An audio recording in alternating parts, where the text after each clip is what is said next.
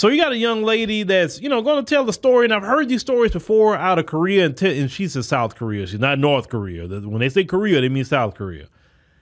And she got an issue because she's going to say in-laws. So I guess she's married to a Korean man, South Korean man. But I want you to hear exactly what she went through not being able to get into a particular club. Make videos complaining about racism in Korea. I get a lot of questions on Instagram, so let's make a video here. I told you guys my in-laws are crazy. They complain so much. I was just like, whatever. It's most definitely gonna leave me alone from now on. I'll just add this in because people don't know, but the reason these things can happen here so often in Korea, and they do, is because Korean law supports discrimination, and the majority of people will not give. People who are saying that they're worried about coming to Korea, I think environment is so important, like the people you surround yourself with, work environment, living environment. House hunting with my mother-in-law has been eye-opening for her. I don't know why she's shocked, but because we're together and she's so supportive, honestly, like whatever right now. And another story to my better story time, when I was running events, one of my issues and concerns was that we would go to round 2, and this is around the time when I started running the event with my friend Minji. I was worried about second round because what if we go to a bar or club that doesn't allow black people or certain passports where darker people come from? Usually African passports or Moroccan passports. Like sometimes they'll even have a sign on the freaking door, or no, they'll just tell us. I don't want that to happen during an event I'm hosting. So we usually made deals with the same places so that the owners know us and they wouldn't do any bullshit. There's a bar here in Hongdae, and 2 years ago when they first opened, they heard about our group and hit us up because they wanted to be known for being an international club or whatever. And they are known for that right now, but they were doing that shit Korea does when they say they want to be international and they actually just mean white people. They want white people. Responded to them on our business.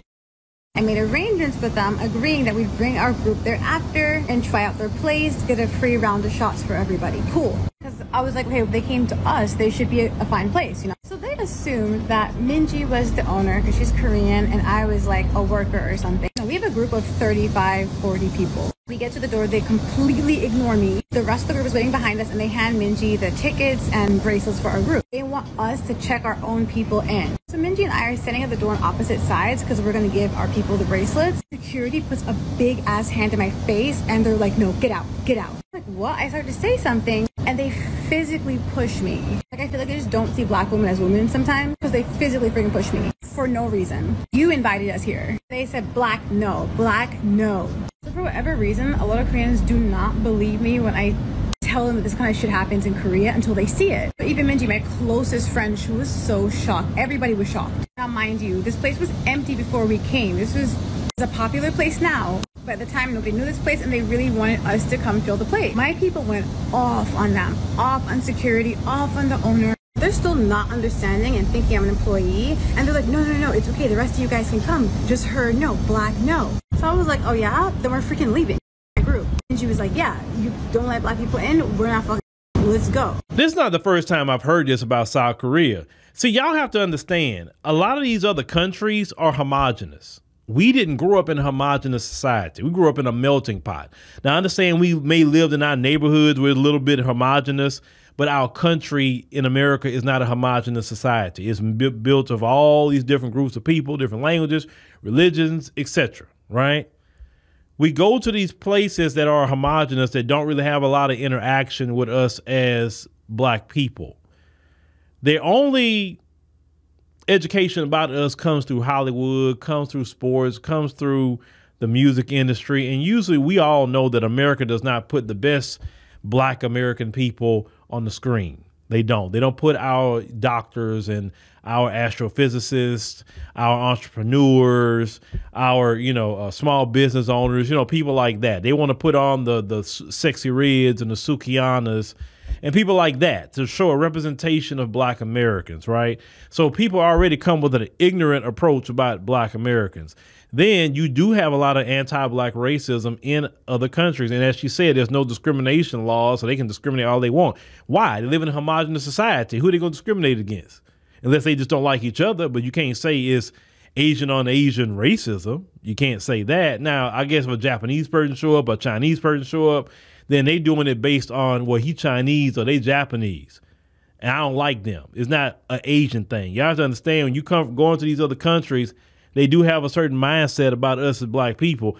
And I will say this, they think higher of black Americans than Africans. I will say that. They will treat Africans sometimes a little bit worse than they would a black American.